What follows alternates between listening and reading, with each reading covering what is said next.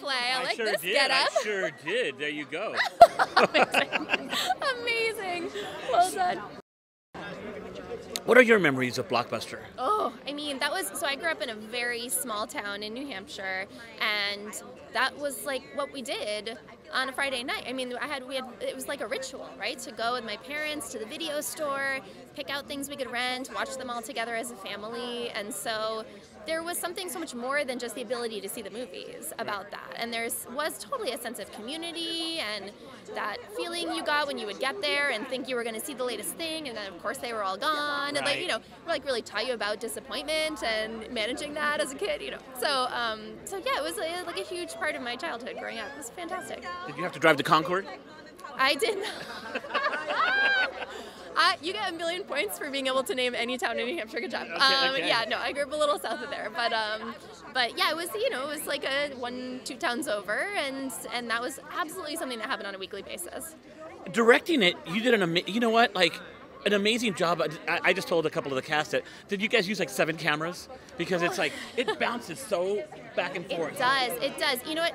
It's super fun to work with this cast, but it's always a great challenge in season 1 of a show to like work with a new ensemble as they're still kind of learning each other and learning the rhythm of the show all together. I mean, these guys hit the ground running. They're such pros, but it was fun to jump in and sort of get to time those jokes and find the energy of this store, which is both like this total slow thing where no customers are ever there and there's nothing going on, and yet the comedy is popping all the time because Vanessa's scripts are so great.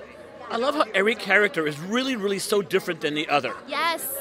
That's what makes it such a blast, is it's such a motley crew, right? And you have people from all walks of life, all different reasons that they work at the Blockbuster, but they have this thing in common that's so important to them, and it has to survive. And so even though none of them are going to be all that great at keeping it going and they're going to run into a million problems, it's got so much heart when they try to support each other through it. And I love the desperation that's there, right? Yes. It's like, it's going to close. Yes. I mean, I'm not spoiling it, but that's the first thing that happens. Of course, that's it's what so kicks us desperate, off. and I love it, and Yeah. It's like The Office with a mix, and yeah, it's very fun in that way, and I think like such great comedy comes from a complete lost cause, but what makes it work is Timmy's, like the character of Timmy, but like Randall Park as Timmy in particular. He is just so charming and so kind as a human being and also as Timmy that he just really believes he can pull this off, and you root for him so hard. It's so great.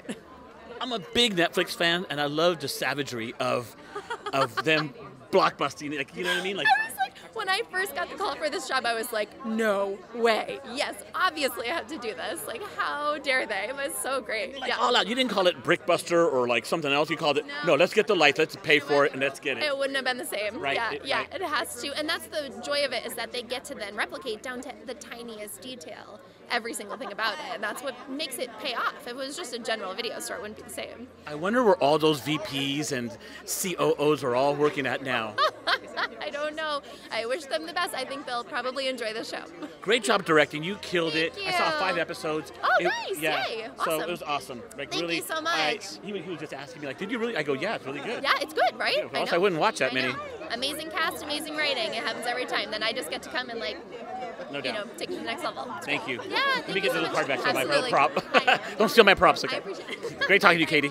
Welcome to FabTV. Look at Hollywood's latest. See all the red carpets dressed to a T. Yeah, you know me. It's all free.